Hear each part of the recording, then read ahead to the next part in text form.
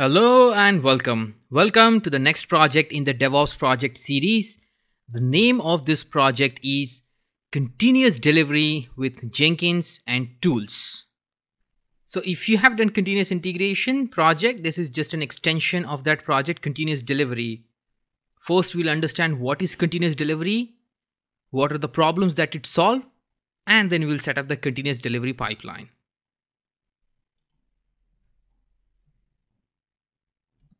Okay, so this is the scenario. There is a product development happening with Agile SDLC.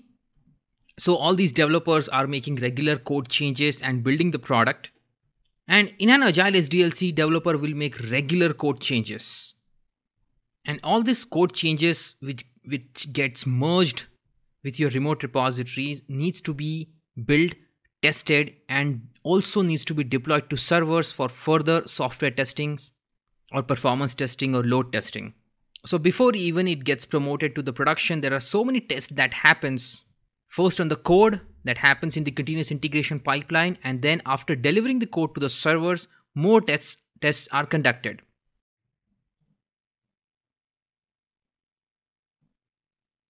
So once the code is packaged into an artifact, it will be deployed to servers, maybe staging servers, and then there will be more tests conducted, like software testing, integration testing, load testing, performance testing. And if this test reports checks out fine, then only you get approval to deploy your changes to production.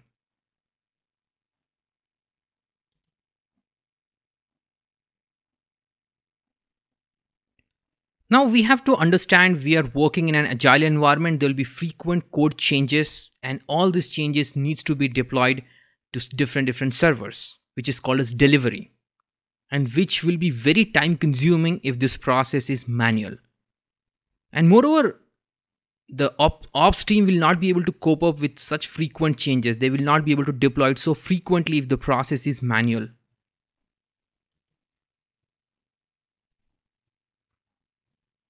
And moreover, here comes a lot of dependencies. The developer will be dependent on build and release team. Those teams will be dependent on operations team. And the interaction in between these teams will be happening through ticketing system or through emails and some fancy tools also.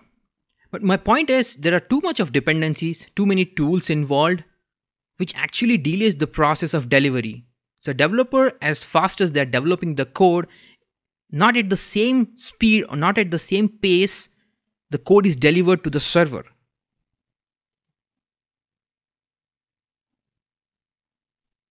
One thing is for sure in this fast moving world, whenever there is a code change, this code needs to be built, tested, deployed, and then tested more further before you deploy to production system. And if this has to be done for every commit, every pull request, then this process needs to be automated process. And whatever you build, you test or deploy, for every place there should be a notification. Every task completion or failure, there should be notification. If something fails, the product owner, whosoever is the responsible developer or a tester, will get into it and fix those problems, even operations team. So if there is any bug in a code, that can be isolated very quickly, and developers can work on making the code change, making all the fix and patches, and then this automated process can repeat again. So completely automated build, test, deploy, test. Okay, this entire process is called as continuous delivery process. And mind you, here the word delivery really means delivering it till pre-production. So your artifact is really ready now to deploy to production. We have not deployed to production. We're still waiting for the approval. We have delivered it to all the pre-prod environment and even tested it. And we are ready to deploy it on production. We just need the approval. That's what is continuous delivery process. And we'll understand it much better by doing it. Some common benefits about continuous delivery is you can resolve any issue quickly. So you don't wait and accumulate the bugs and errors in the code. If there is any problem, a code fix will be done. Automated process will deploy to everywhere and will make the test quickly. So mean time to repair will be very short. It will be very well agile. And no human intervention, or very, very less human intervention. No human intervention is better actually. So you try to achieve with your continuous delivery pipeline no human intervention. Okay, in such cases, when you're running your pipeline and if you happens to have any bug or any error in your pipeline or in the code, it can be isolated very quickly and you can fix it. Okay, now let's see the tools that we are going to use for this project. Jenkins is going to be our continuous integration server.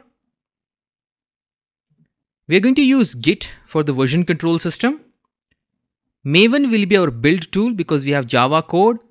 Checkstyle we are going to use for code analysis.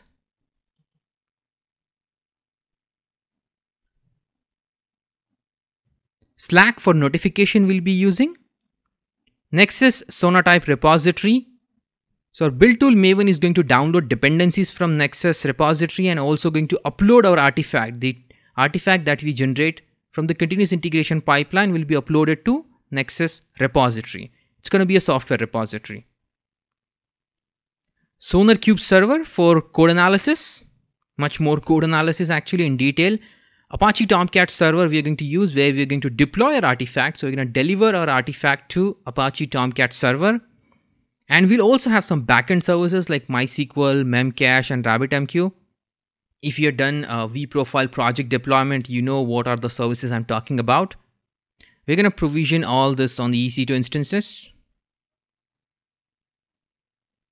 Selenium we are going to use for software testing.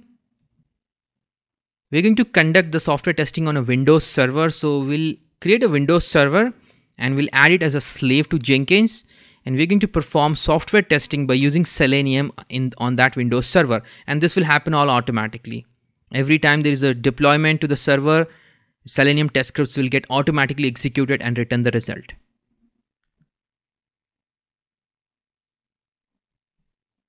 All this will be setting up on AWS Cloud. We'll be using AWS EC2 instances. And on EC2 instances, we're going to set up Jenkins, Nexus, SonarQube, Tomcat, MySQL, Windows Server. Yeah, I know there are many, but when you need to have a continuous delivery pipeline, you need to create all those things. Okay, the objectives. So we want fault isolation quickly. We want short MTTR. We want fast turnaround time. So if there is any new request, any new code change, it can be built quickly by the developer and can be also delivered very quickly. So that's what fast turnaround time means here. And less disruptive.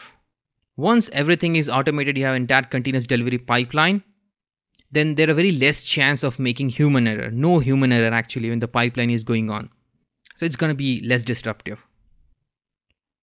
Alright, so let's achieve our goals.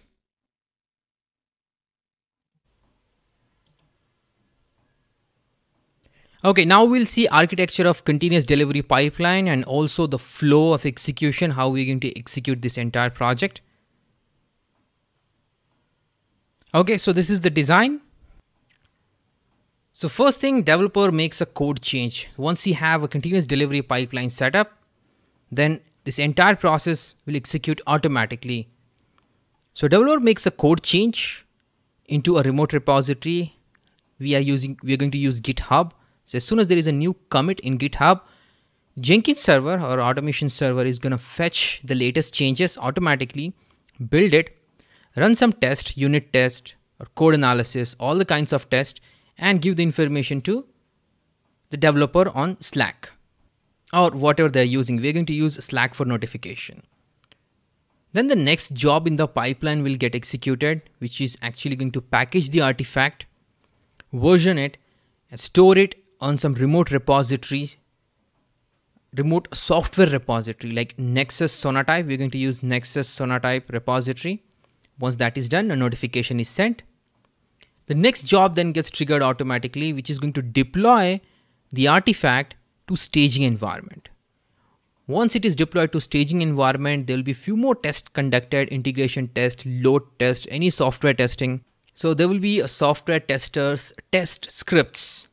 We are going to execute that from a Windows server, which is going to check our staging environment, for any bugs, any errors. If everything is good, then again the notification will be sent. The artifact can then be stored to somewhere else for production deployment, or like S3, or you can keep it in Nexus repository also. And this will be a very well tested artifact. Now same artifact you can deploy it on production. Now in continuous delivery, we don't automatically deploy it to production. In continuous delivery, we are done till here and we wait for the approval. We have the artifact stored now, which is well tested, deployed and again tested. We are waiting for the approval. Once we have the approval, we are going to trigger a job which is going to do deployment to production environment, and few more tests will be conducted. So it will be a manual trigger. Okay, let's see the flow of execution.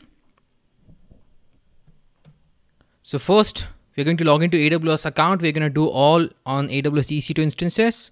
First, we'll create a login key.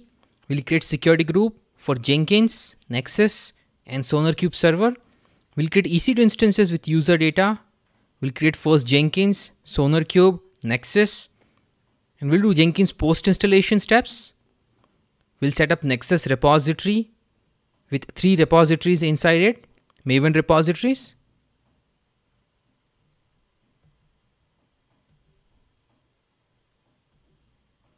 Then we're going to do SonarQube post-installation steps. Then we'll do Jenkins setup. We're going to first set up build job. We'll set up Slack notification. We'll set up check style code job. This job is going to do code analysis with check style. Then we're going to set up SonarQube integration. We're going to integrate SonarQube server with Jenkins. We'll set up a job which will do code analysis by using Sonar scanner and upload it to SonarQube server. The next job we're going to set up to upload our tested artifact to Nexus repository. Finally, we're going to connect all the jobs together with build pipeline, and we'll also set automatic build trigger. So whenever there is a code change, this pipeline gets triggered. Till here, it's continuous integration pipeline. So then we'll make some code change with Git. We're going to push a new code, and which will actually trigger this pipeline. Okay, so you will see continuous integration pipeline, and now we're going to extend this further. Continuous delivery is extension of continuous integration. So first, when you have continuous integration pipeline, then we'll set up continuous delivery pipeline. So then we need some server. We're going to create security group for a Windows server and Tomcat and backend server. We'll set up Tomcat and backend server on EC2 instance with user data. So automatically we'll provision these instances. We'll create then a Jenkins job to deploy our artifact to staging server. Staging Tomcat server will deploy the artifact from Jenkins. Then we'll add a Windows node as a slave to Jenkins. We are doing this so we can execute our software test cases from here. So we'll create a job. That job will execute on Windows server. It will execute our Selenium test suite. Then once this is done, we'll deploy the artifact to production server. By now we'll have many more jobs, and then we're going to finally connect all the jobs in the build pipeline together, and we'll test it by making a code change. Now when we make a code change, it will fetch the code, build the code, test it, deploy it to staging environment, again run more tests, and then finally deploy it to production environment. Production environment will be with approval, so we're going to do production deployment manually. The trigger will be manual. Job will execute automatically, but the trigger will be manual.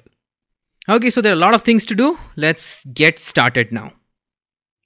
Okay, so first we are going to set up a continuous integration pipeline. In the first half of the project, we have continuous integration pipeline. And in the second half, we're going to extend that to continuous delivery pipeline.